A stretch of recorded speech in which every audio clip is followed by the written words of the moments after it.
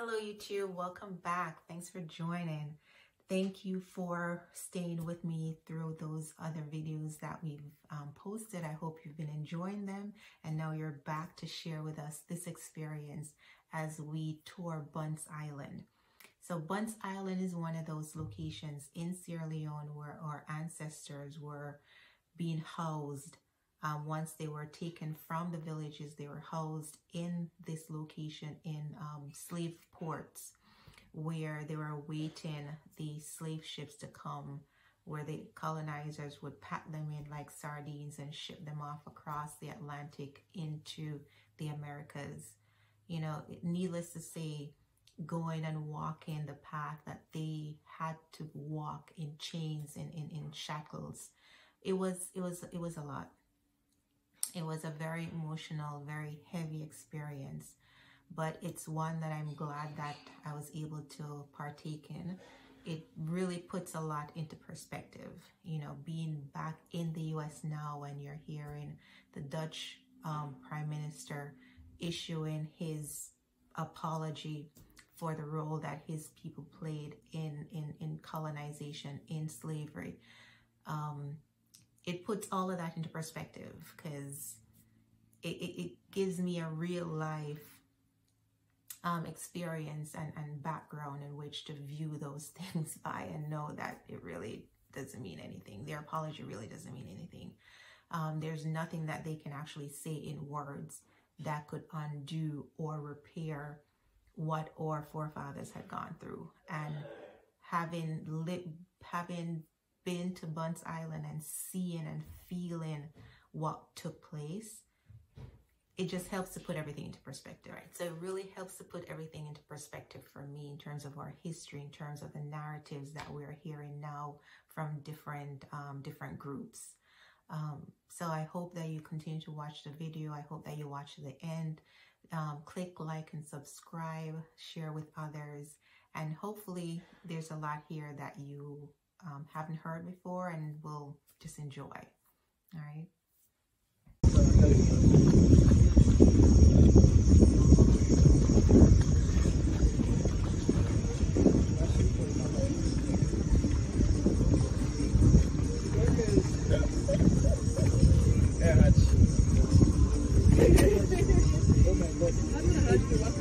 It's very beautiful. Actually, we're not talking. We're walking all day. Yeah.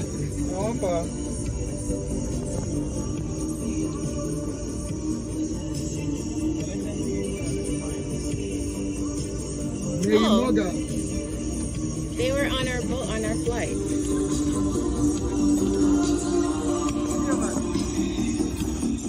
So we just got here onto Bunce Island.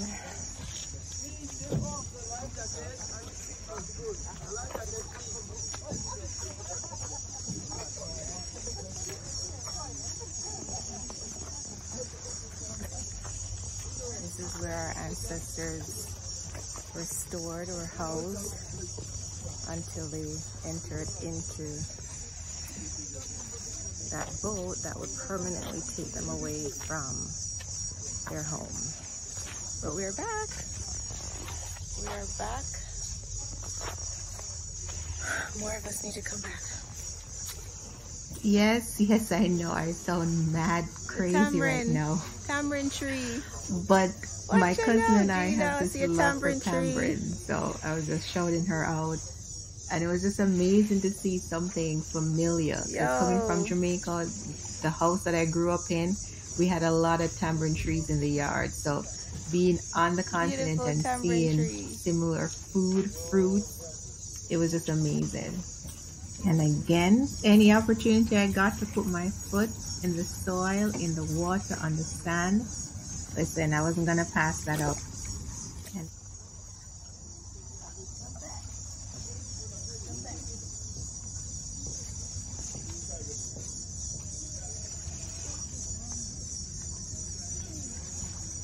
so welcome to Bunce Island. The 1670 wind fort you have seen at your back. Bunce is on the northern part of Sierra Leone.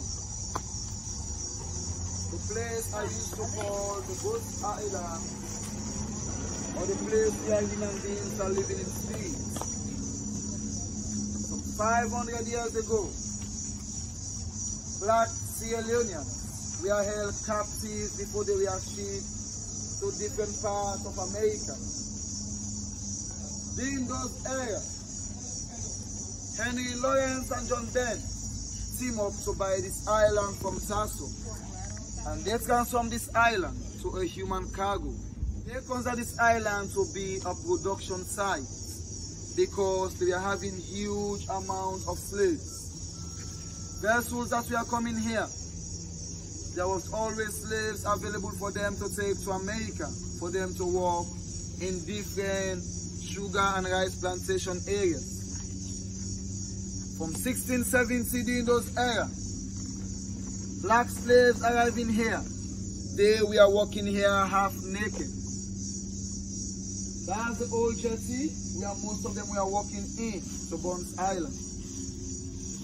When they arrive here, 10 human beings will be on one chain.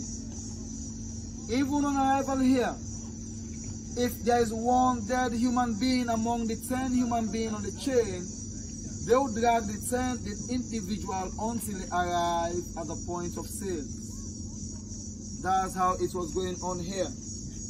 And these slaves who are arriving here, 10 human beings was going for one spoon we are using to eat today.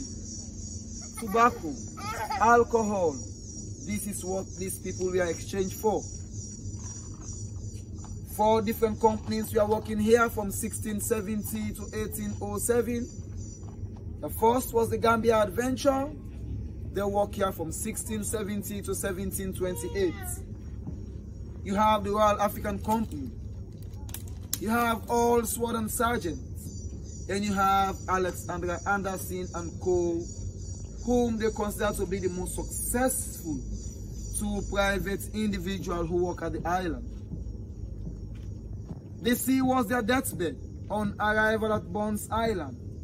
If an individual fall ill or could not go through the physical exercise, both hands and feet will be tied and dumped into the Atlantic Ocean. That's why they used to call Tasso the place where dead bodies goes by, or the place to wait. For to our African American brothers who are coming, these are some of the things our own forefathers, our people we are going through. So those who make it to the shores of Charleston, Georgia, South Carolina, Connecticut, went through a lot for them to arrive.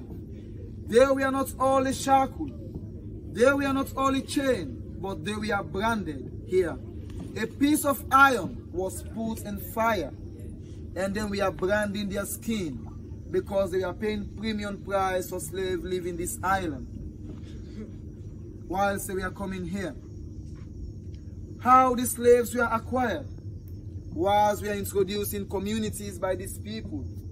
They will grab the physical ones who were physically fit, and then the old people, if they want, they could kill them or they will just allow them. There were mothers who could grab their babies coming here.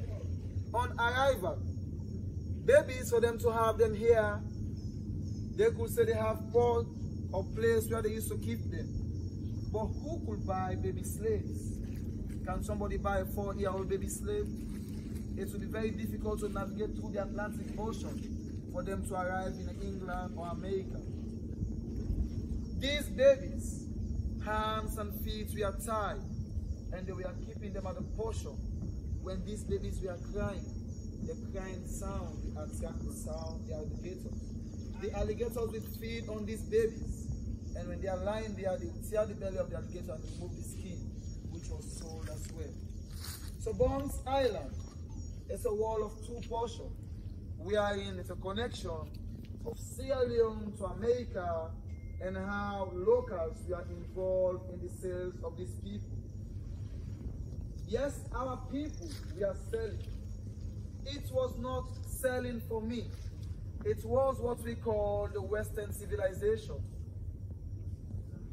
We used to have our local utensils. The British, we are the people, we are doing the transatlantic slave trade going to community. There we are saying to these people, give us your sons and daughters. They are coming back home for them to become teachers, lawyers, medical doctors. Parents never knew their sons and daughters would be chained and shackled, put on board boats to an unknown destination where they were heading to. They give them gunpowder, alcohol, tobacco in exchange for their sons and daughters. This was what was going on. It was an introduction of another business which they never knew what was happening in this other side, and they never knew what is happening in the destination where they are going. On 4 different occasions, this island was attacked from 1695 to 1779. This was a period of 1776 when America was trying to have independence. Ladies and gentlemen, Sierra Leone contributed to the development of the world you are seeing today. Bunce Island alone, according to the Americans or the British, they said 30,000 slaves left this island. And Sierra Leone have over 7 holding points of forts where slaves were held captive. You have corn, you have banana, you have bone, you have cane, you have york, you have kitchen, to name but few. Where slaves were held captive before they were shipped out of Sierra Leone. On arrival here, the chain which you arrive with is different from the one which will be on board your boat. They have a shackle of over 50 kg, more than a bag of rice, which will be employed on you for you to walk into the castle. There was 3 types of slave trade that was going on here. You have the sloop trade. We are in boats, we are coming here to buy slaves. These are slave buyers who don't have much money. And then you have the outbound. If you go to Kinjimi, if you go to York, if you go to Kent, you could see chains, how people were chains. They were not allowed them to stand like this. They were going like this. They could be there for like 24 or 72 hours. And here there was a castle slave trade that was going on. And the castle slave trade, you have different portions. You have the male enclosure at the back. You have the female enclosure and an enclosure for babies. Our mothers and fathers, our ancestors, walked through the same path which we are about to walk today. America had independence in 1776. And the first batch of slaves left the shores of Bunce Island in 1500s. The roads you are seeing in England and America were built by black slaves. 19 million slaves were shipped out of Africa. These are the people who have built Africa: engineers, medical doctors, teachers, and other people. But they were shipped out of Africa the time Africa needed them most. And then they returned back as people who they call enslaved Africans. They did not return without chains on their hands. They were chains on arrival back in Sierra Leone from 1787 to 1808 or till date, in another form as they are coming back home. So this is Bunce Island, where Newton, the poet who wrote the Amazing Grace, he said back in England, I am at the island where human production is going on. For those of us who are Muslim or Christian, did God say he produced human being, or he said he made human being out of his image and likeness? If you consider a place to be a production site, meaning there was a factory producing human here, meaning for them they were not giving birth to human being. If you go to New Orleans in Whitney Plantation, imagine having 5 slaves for 1 spoon. What does 1 spoon cost by then in England and America? They were selling 1 slave for $160. $130. 1 human being was equivalent to 1 house in America. Do you know how much 1 house costs today in America? That was 1 human being. But 5 was going for 1 spoon here. For gunpowder, alcohol. Lots of them died on arrival here. Those who could not make it in here, they were dumped into the Atlantic Ocean. So this is the Bunce Island, which has a connection to the Gola Gucci. Another means laws were introduced. If you have an affair with a chief wife, you are going on the slave trade. If you borrowed money from somebody you could not pay, you are going on the slave trade. If you have an affair with another man's wife, another issue. But there was a sorcery that was going on in community. Because this chief wants to become rich with spoon, pot, knife. For them, they were thinking that their sons and daughters don't want to have a better life to become medical doctors, another thing. So they were saying, go to this community of these medicine men, we call them locally Meresiman, in Creole, the sorcerers. In the belly of the alligator, there is something poisonous. They will prepare bread, and they will go to the community and say, the elder of the family will have the bread and said, all of you are witch. If you said you are not a witch, they will say the head of the family should have the bread. And if you eat this bread and die, the entire family is going on the slave trade. This was another thing which was happening in Sierra Leone. So Bunce Island, the path you are about to walk, this is the same path. If you have walked the Hamster, John Quincy Adams, whom we call Saint-Pierre. The boat anchoring out there, Mary Morgan, whose name is unknown, was later called Mary Morgan in America, walked through. This is the same path you are about to walk this morning. For you to have the tour of Bunce Island and see how these people who arrive in Georgia, in Charleston, Connecticut, Rhode Island, and other parts, arrived here or left the shores of Sierra Leone on arrival in America. Slavery lasted here for 140 years. John Hawkins, all of them make their way here. The two former presidents of America, George Walker Bush, their great-great-granddad was not an American. He was a British citizen. He was the first man to buy 30 slaves on Bunce Island, sold them to Charleston. He made his wealth from slave trade. After running away from tax in England, he sought asylum in America. And then he continued with the slave trade. He became rich by making slaves or making money out of slave trade. So this is the Bunce Island today, which has connection. If you go to Republic of Dominico, you could hear a place called Benz, because the actual name was B-E-N-C-E, but the Americans were pronouncing Benz as Bunce. So that's why it's called Bunce Island, and it's named across the estuary river here, which is the Ukeli River. So this is where the Gola Gucci have connection to.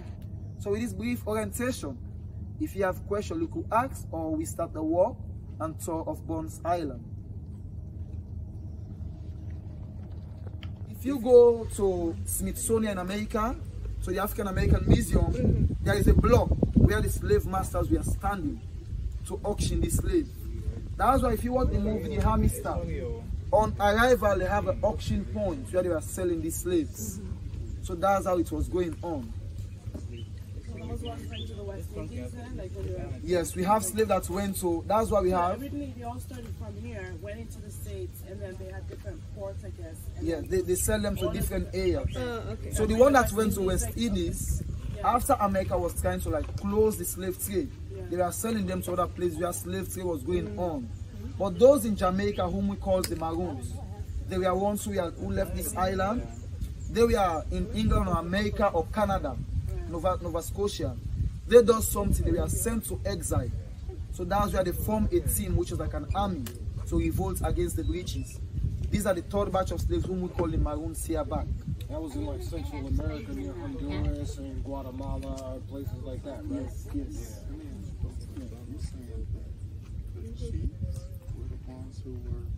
Giving their sons and daughters. But how? There were wars also, the British were going into the community to have these young men. So they knew if they cannot inflict wars into the community, they go with knife, spoon, and the set.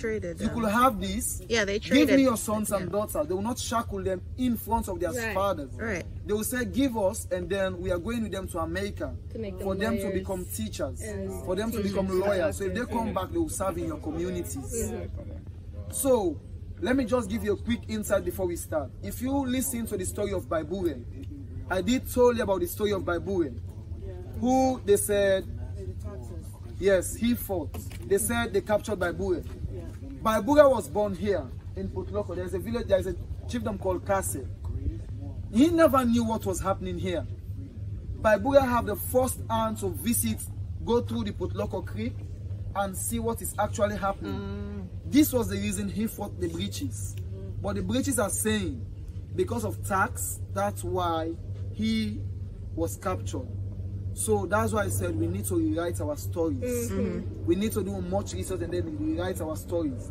So is it true that one of Bawui's people gave him into the British because the British were asking for £100 for Bawui? Yes. And one of his own men sold him out to the British.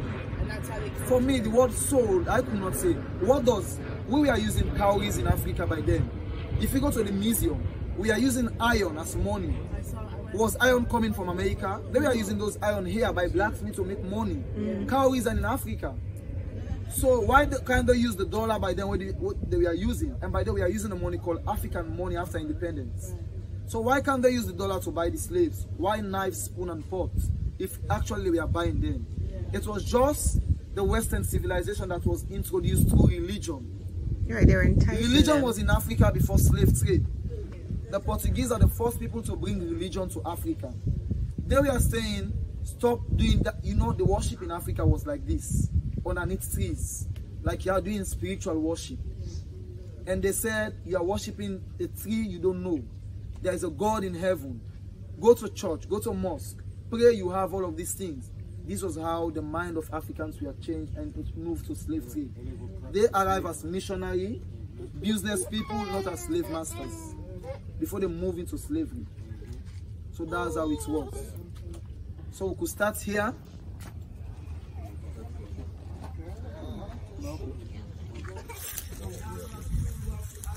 Look guys, look. Shame old lady.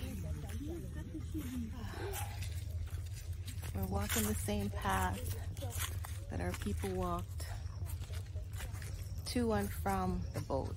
So they would have walked to this path after having been captured or collected or bartered or traded from their homeland, down this path all the way down to the water where they would have entered onto the ships. And then they again would have walked to this path when they were returned with the promise of freedom, but again fell prey to the deception that always seems to surround us.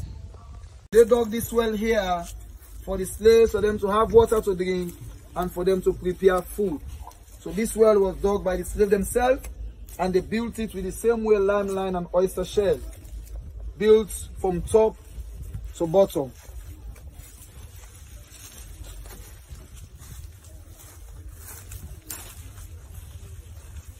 So in here, this is the gate or the point of no return. All those slaves that walk in here have two options. It's either they arrive in their destination or the sea becomes their next bed. There was a wooden door here which only opens when slaves are walking in. And on top of this door, there was a watchtower with two cannons pointing west. That if pirates are coming, they have to communicate with those who are in. And all of the white people we are walking on top of these cannons, the black people were also fighting for their lives in here. So this is where thousands of slaves who left the shores of Sierra Leone walk outside, and they have to walk down this way for them to be on board their boats. So we are walking inside of here, and you could still see the original chain here. That was holding the wooden door here. This is the chain. So we are walking in to the gate of no return, or the point of no return.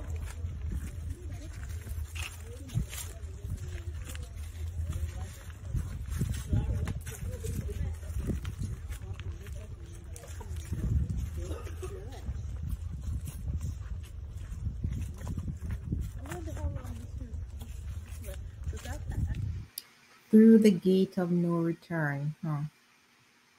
And then those two images on the right and the left side, those were doors leading into another compartment where the younger kids were being stored. It was unclear as to what would happen to them because, smaller kids apparently won't be brought onto the boats. So I'm not sure what the full story is regarding that.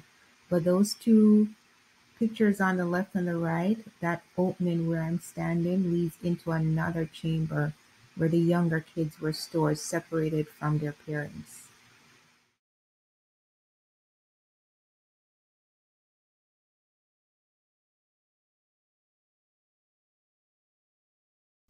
Can you imagine being housed in these small quarters, cramped up hundreds at a time for extended periods? Very little window, just that ventilation.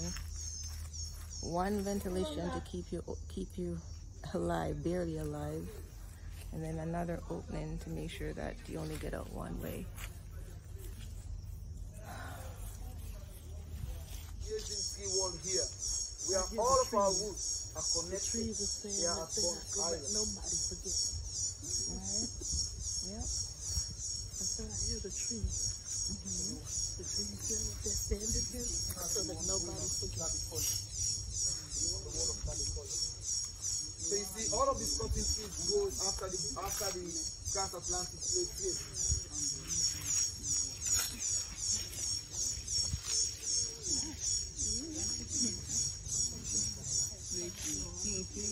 Look at the base of those trees, man. Look at the roots.